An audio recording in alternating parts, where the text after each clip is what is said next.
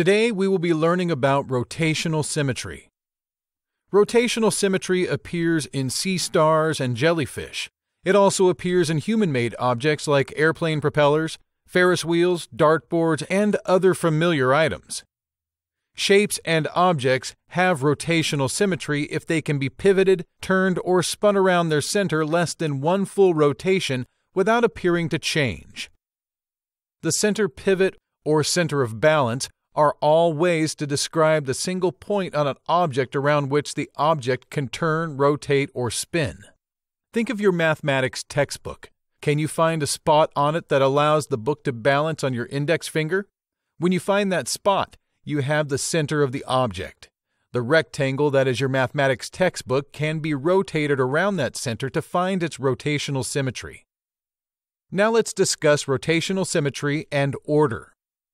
The order of symmetry is a number used to describe how many times the object will appear to be the same while rotating around 360 degrees. If it only matches up twice, it is order 2. If it matches the original shape 3 times, it is order 3, and so on. Here are some common orders, and the amount the object rotates are. You may notice that no order 1 exists. This would be a shape that has to turn completely around 360 degrees to look the same. No object has rotational symmetry of order 1. You may also notice just how many orders are possible. This is because 360 degrees has so many factors. The only misfit is order 7, since 360 degrees does not divide evenly by 7. Many everyday objects show rotational symmetry. In mathematics, all the regular polygons have rotational symmetry. Here is an equilateral triangle.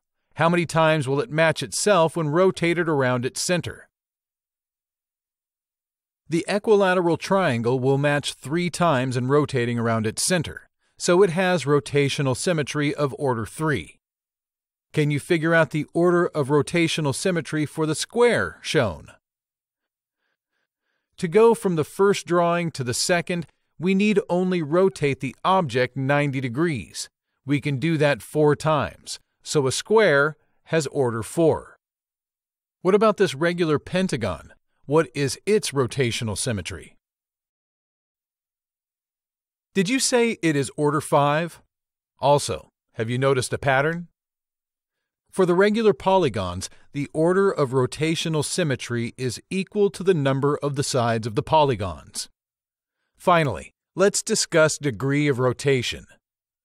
The number of degrees you must rotate the object around its center is key to finding its order of rotational symmetry, but it also tells you how much to rotate the object to make it match its original position.